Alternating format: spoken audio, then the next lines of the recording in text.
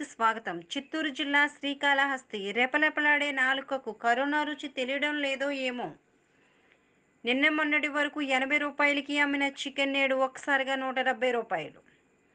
ప్రభుత్వ యంత్రాంగం corona virus అరికట్టడానికి అనేక రకాల ఎత్తుగడలు వేస్తూ పద్మవ్యూహం చేస్తున్నారు. అది ఆచరణలోకి వచ్చేటప్పటికి పూర్తి దశలో విఫలమవుతున్నాయని చెప్పాలి. దీనికి నిదర్శనం శ్రీకాళహస్తి పట్టణంలో చికెన్ వ్యాపారస్తులకు పురపాలక సంఘం అధికారులు చికెన్ వ్యాపారస్తులు చేసుకోవడానికి నేడు అనుమతి ఇవ్వడంతో చికెన్ వ్యాపారస్తులకు నేడు వ్యాపారం ప్రారంభించడంతో గత కొద్ది రోజులుగా నోటికి రుచి ఎరగని ప్రజలు ఒక్కసారిగా చికెన్ దుకాణాలకు పై ఎగబడ్డారు. దీంతో గుంపులుగా చికెన్ కొనుగోలు చేస్తూ కరోనా వైరస్ పరిస్థితిని వివరించారు.